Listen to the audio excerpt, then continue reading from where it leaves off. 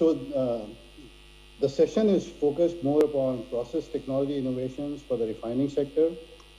And as was rightly mentioned, one of the main trends we are seeing across the refining industry, and this is happening all across the globe, is looking more into sustainable refining or green refining. And people are trying to leverage upon alternative feedstocks as opposed to conventional fossil-based feedstocks to produce so-called synthetic or let's say sustainable or green feedstock, which can be put into a refinery or even cracker assets.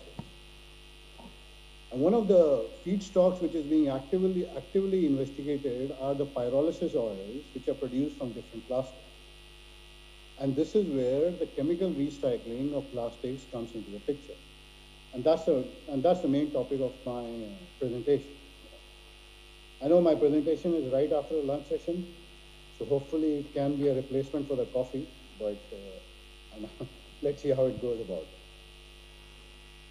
So the presentation has been structured to introduce Sulzer, followed by why we are seeing a main trend in the chemical recycling of plastics. And lastly, we will focus upon our portfolio in this particular segment.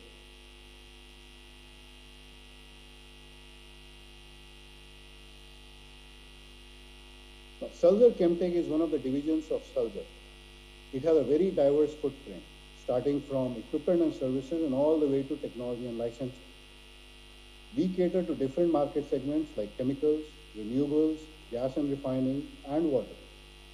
Now, among the renewables, we have different technologies, like in the field of bioplastics like PLA, renewable diesel, which has gained quite a bit of strong momentum in US as well as in Europe.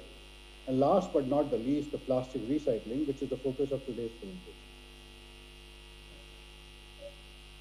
Now, why has plastic recycling gained so much mainstream attention?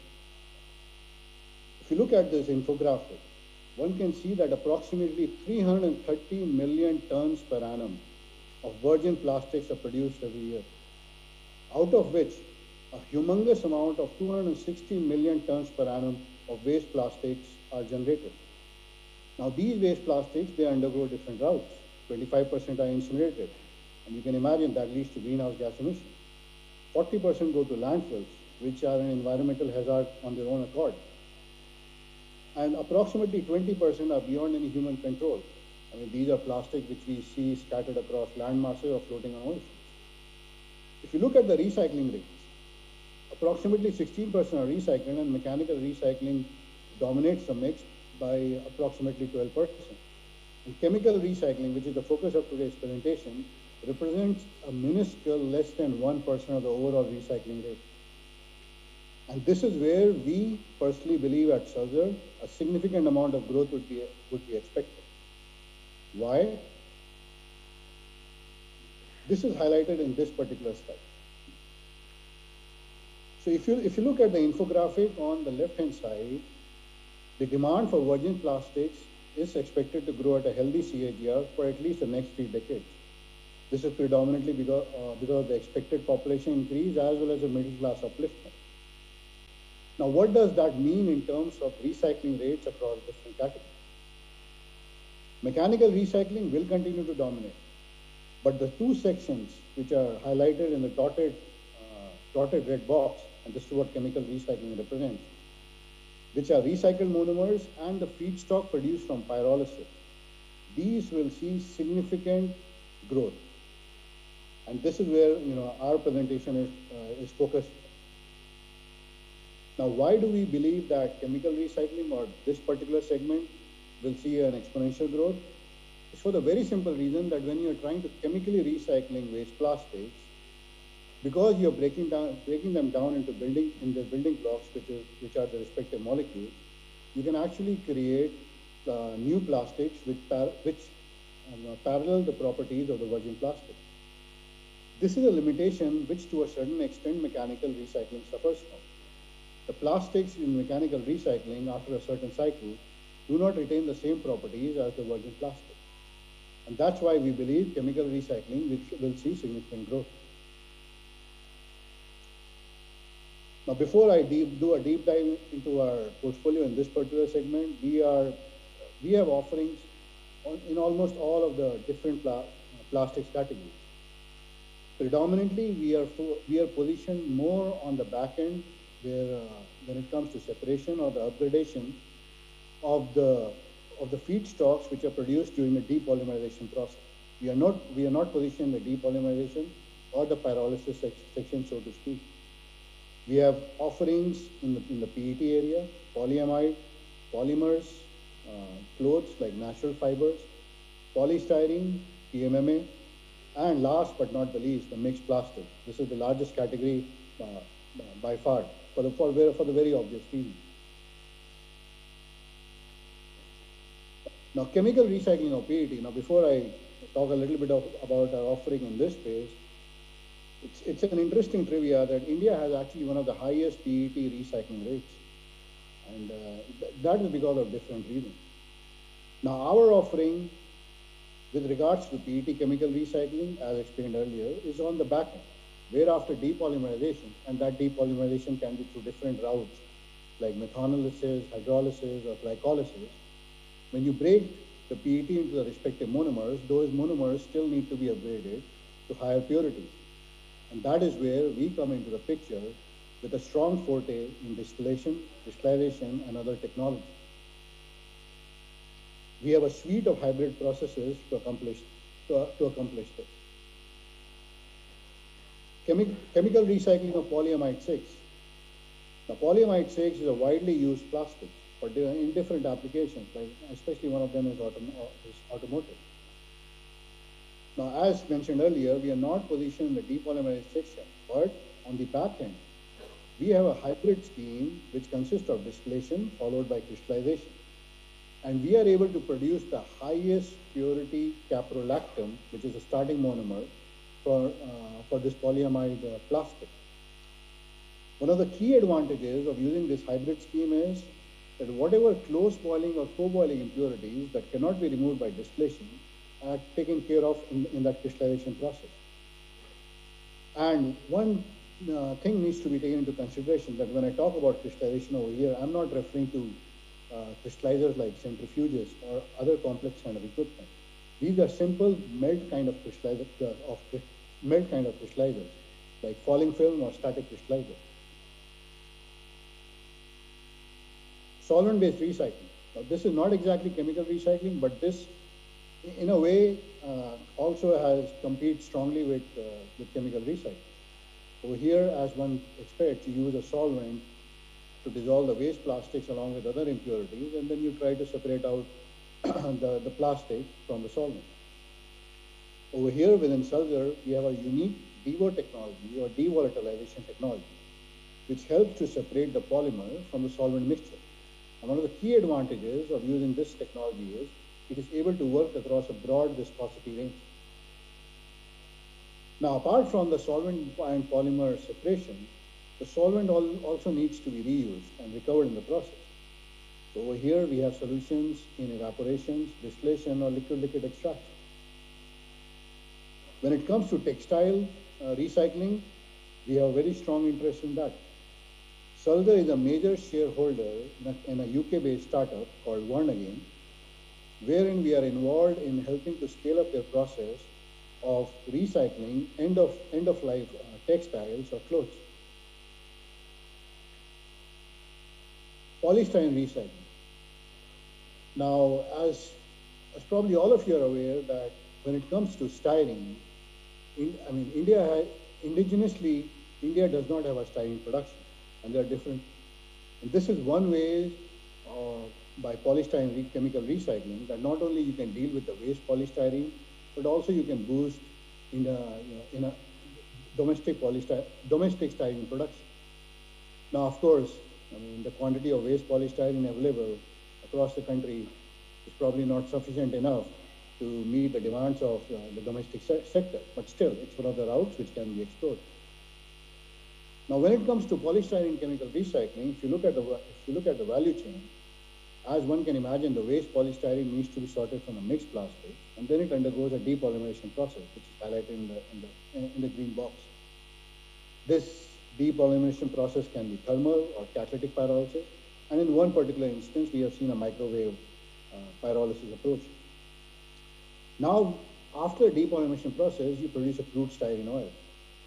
Now, from this crude styrene oil, you need to have a specific scheme for purification so that you can produce a styrene monomer which meets all ASTM specifications. And we developed a specific scheme for this particular application for predominantly two main reasons. Number one, even if you deploy the state-of-the-art sorting methods, that waste polystyrene will contain small fractions of other plastics. Those plastics can lead to impurities in that crude styrene oil in the form of nitrogen, sulfur, chlorine, and oxygenates. And these impurities cannot be removed by conventional distillation. The other important reason is during a depolymerization process, you can actually produce impurities like orthoxylene or phenylacetylene, which co-boil with styrene and cannot be removed by conventional distillation. So we within Sulzer Chemtech developed a scheme specifically for this purification. And this is what is highlighted by that, by that dotted blue box. Again, it's a hybrid scheme which consists of distillation followed by crystallization. What we do in the distillation process over here is that we don't go to very high purities of styrene. And of course, the purity of styrene gets limited by the close boiling or the co-boiling impurities that have come from the upstream process. We, on the other hand, we produce an impure cut, and we go at the back end to a crystallization block, which once again are simple crystallizers in the form of melt crystallizers like falling film or static. And in this crystallization block, the elegance is that it removes all close boiling and co-boiling impurities, which can render the styrene not suitable for ASTM specification.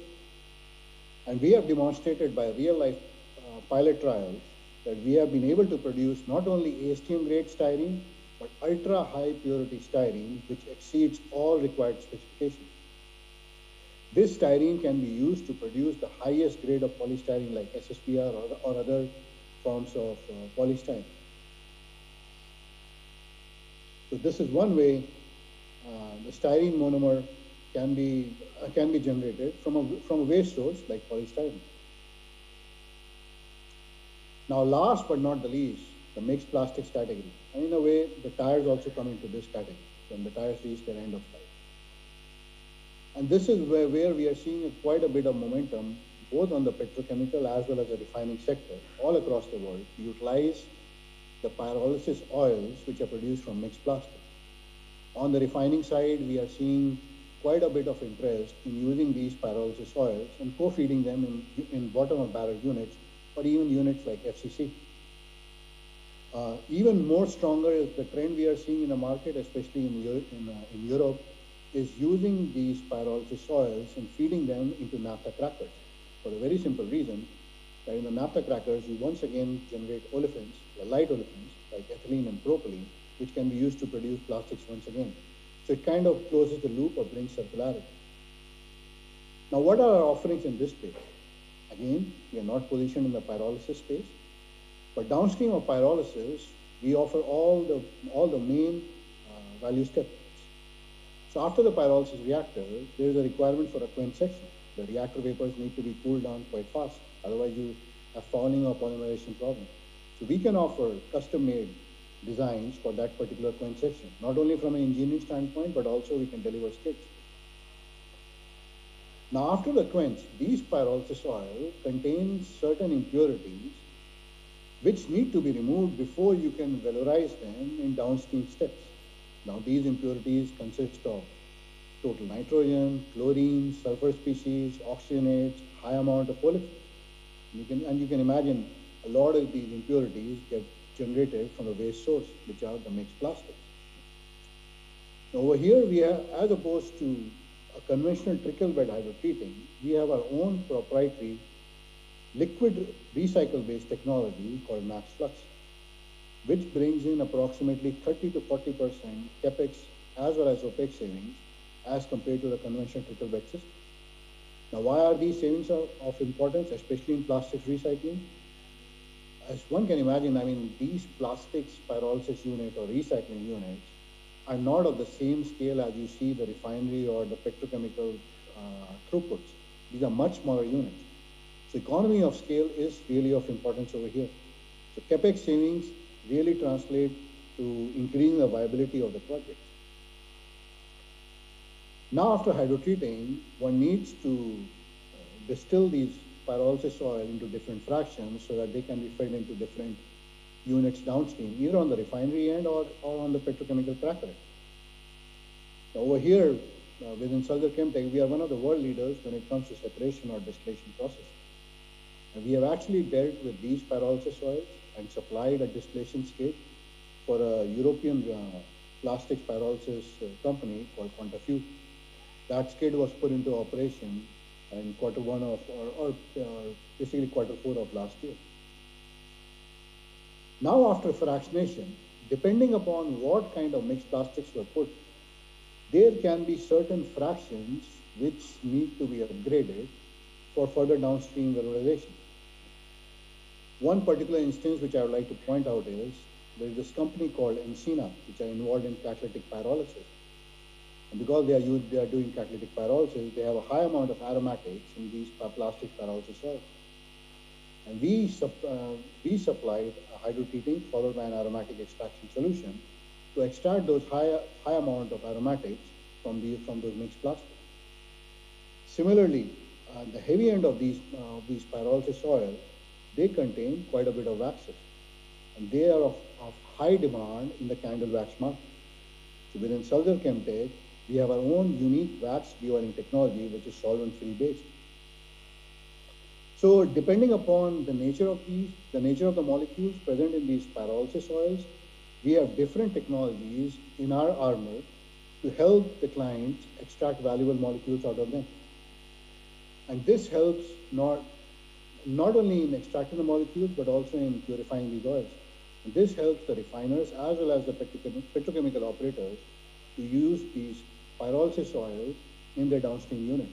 And this in a way promotes the sustainability or the decarbonization effort which these particular clients want to undertake.